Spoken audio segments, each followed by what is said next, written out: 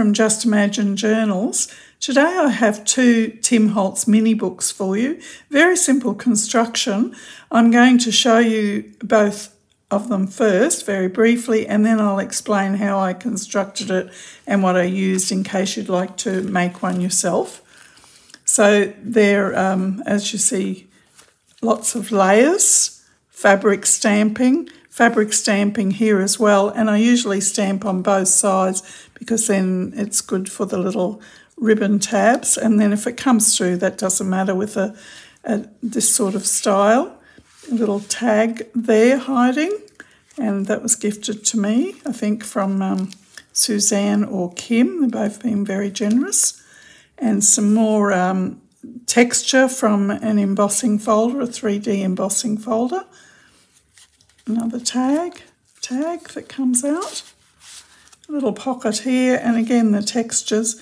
And here's some more layering. In this case, I added a little frame, and I wanted to give some dimensions. I have the little person inside the frame and then with his elbow out.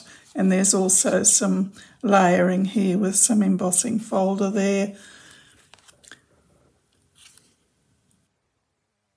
Fabric stamping, and here's these wonderful Tim Holtz numbers, but what I don't like about them is they're super shiny, so I took some sandpaper to it, and I like the grunge effect a lot better.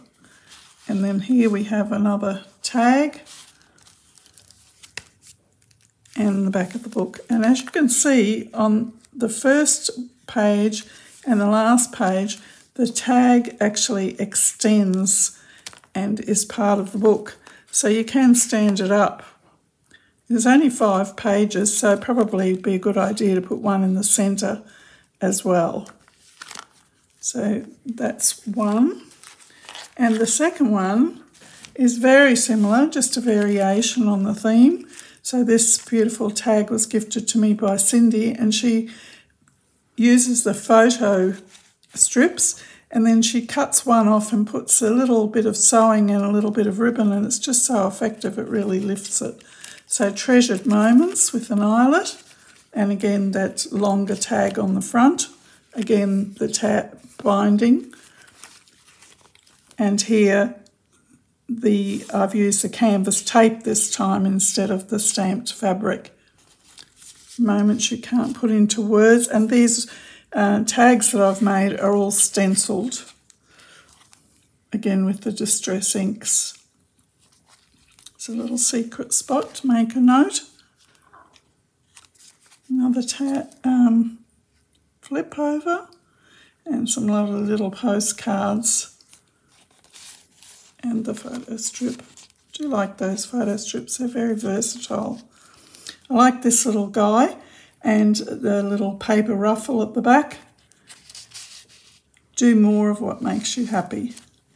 And here, this little guy with his dog, I didn't want too much room for it to move around, so I've used an eyelet there to close off a bit of that space so he just comes in and out very nicely. On the edge, think happy thoughts, and this good days. This is a gift for a friend, and we call her the enabling queen because she's always telling us about new craft supplies, and an enabling queen needs a crown. So there she is. Put that back in. And the same idea, it can stand up as well. Treasured moments, and you see that tag has some texture paste as well with a stencil. So those 2 are very simple but lots of fun to make. And what I used, you could use any paper of course, but I like the Tim Holtz pages because they're nice and sturdy. So I have started with an 8x8 sheet, simply cut it in half and then folded it on whatever side of the paper that you prefer. You can also cut it the other way, this way. Doesn't really matter. it just depends where you want the openings. So assuming we have those long tags, I'm just going to show the page construction that I used. So I actually made each one like a little canvas and did each page, closed it up and had a pocket, and then ended up with lots of them and decided which order to put them together. Another way to do it, which I think is possibly what I would do next time, is to leave these open, use my cotton strip, stamped cotton strip, and paste it down. So this is still open, and then that gives me the opportunity to decide, do I want the pocket in the side, do I want it in the top? And then the next one, and you just leave a little space as you normally would between the pages, add your cotton strip, and then continue on. If you decide that you didn't want the pocket where you have it, then that's easily solved as well, because you can either glue that down or, let me see if I can find an example.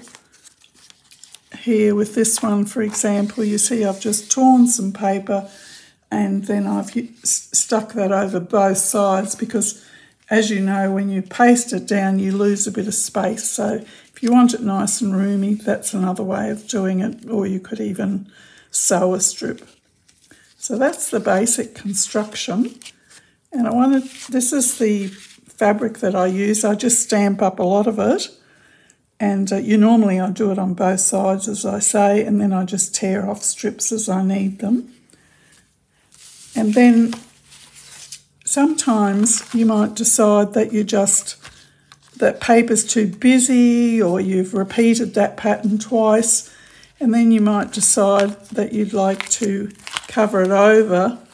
I'm just seeing if I can find an example. So here, then I would just use a single piece and then cut it down. In this case, I've cut a square in the middle, like a little frame. And I think there was one here where I did the same thing. Let me see if I can find it. So here we have a circle where I've cut it. So any sort of frames you could make. So really a very simple construction. The secret, I think, is in the layering and the different textures. I've used the 3D folders, and I've just started with food packaging. And as you can see, food packaging, and as you can see that it's very effective by the time you add some distress colours or distress oxides. So there are my two Tim Holtz mini books, both for friends, gifting them as thank you gifts.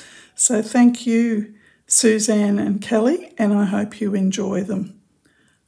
Thanks very much, and if you enjoyed this, please give it a like, and I hope to see you next time. Bye for now.